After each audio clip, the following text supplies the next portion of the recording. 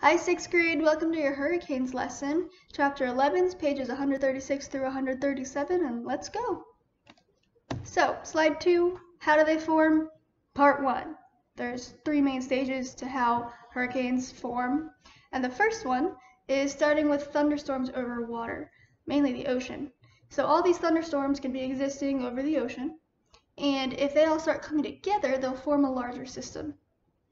If the winds in these storms in the system start traveling in opposite directions, the whole storm will start to spin and give the system that iconic shape that we associate with hurricanes, that sort of spiraled circle.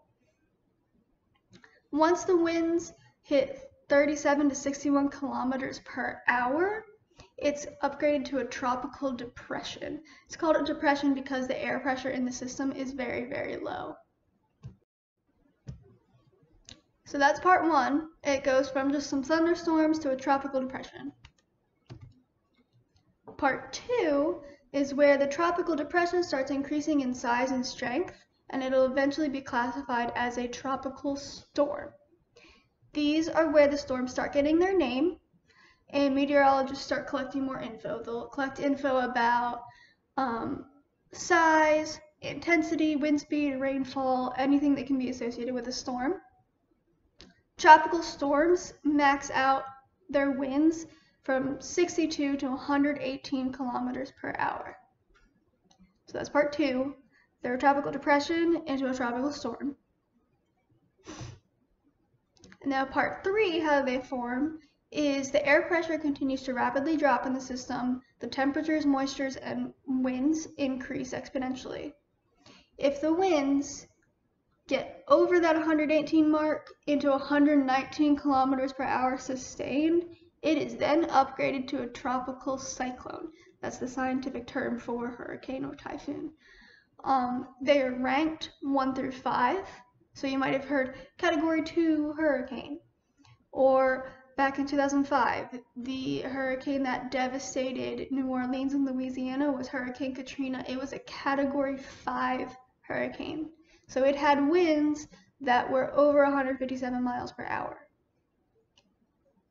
The categories go from 1 up to 5. 1 is the weakest, 5 is the strongest, and 1 is still pretty strong, and it can cause a lot of damage. Hurricanes are affected by water currents and the Coriolis effect.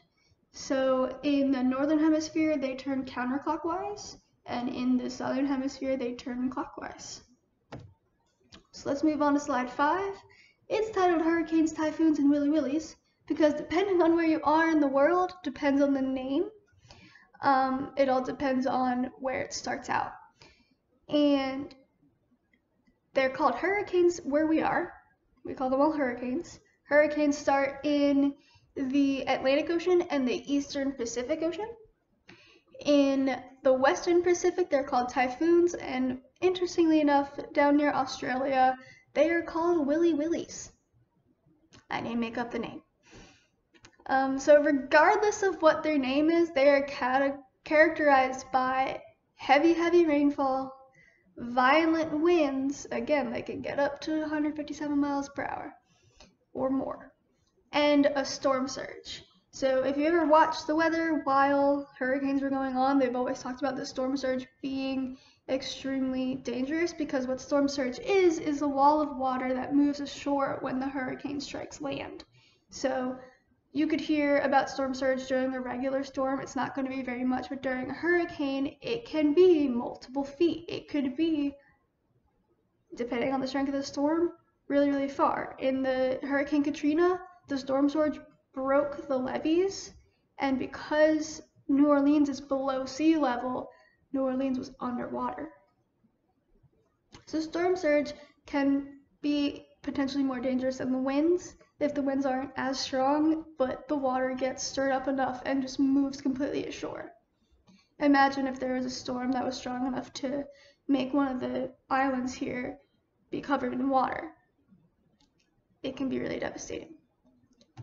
So if you move on to slide 6, you'll see the structure of a hurricane. It's pretty simple. In the center is that little circle you always see. It's called the eye. And interestingly enough, in the eye of a hurricane, it's calm. There's nothing going on. Everything outward from that is crazy. There's winds, there's rain, there could be lightning, there can be thunder. But so you have the eye is that center of where there's nothing, it's just straight up to the sky. And the eye wall is what forms that little circle. And you go out, everything that's around that is called a rain band. These outer bands are made of cumulonimbus clouds, and it gets weaker as you move out into the storm. So the strongest winds are closest to the eye, and then as you move out into the rest of the radius of the storm, it gets weaker. As a hurricane moves away from its source of moisture and warmth, it loses its strength. They need water to actually keep going and form. So the hurricane forms out in the water and it starts moving towards the coast of somewhere.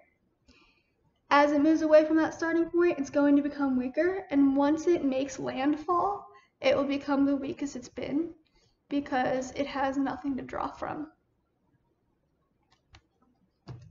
So if you look at slide 7, it has your homework on it.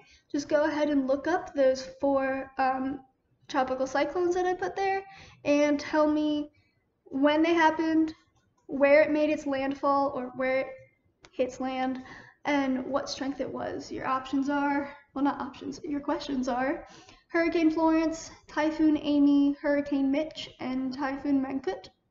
And have a good day.